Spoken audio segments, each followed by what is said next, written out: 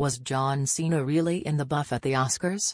Wrestler and Hollywood actor John left Oscars viewers gobsmacked when he dashed across the stage, but his streaking secret has been unveiled with behind his scene. After some coaxing from host Jimmy Kimmel, he cautiously walked across the stage with nothing but a tiny envelope covering his privates.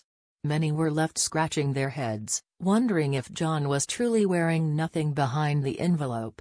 After a night of speculation, the answer has finally come to light. In backstage snaps of the annual Academy Awards, John was seen getting ready to go on stage for his streaking act without the envelope.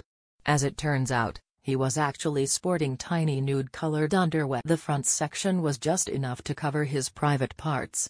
Then, a clear strap went around his hips as the back section had just enough fabric to cover his entire. The prank was a tribute to a real streaker who disrupted the 1974 awards show.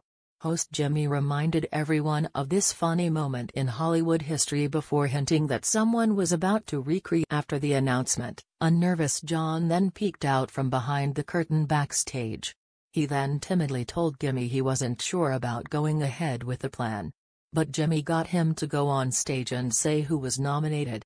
John did what he was told, holding a folder in front of his crotch as he walked across the stage. When he reached the microphone, he read out the names of the nominees.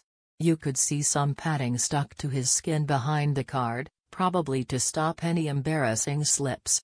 By the time he had to announce the winner, had been given something like a toga to wear over his muscle. The cameras showed clips from the films up for awards, and while they weren't on him, people rushed over to give him the cloth. When the cameras were back on, Jimmy was seen fiddling with his toga. Naked John Cena bit might be the greatest Oscar bit of all time, one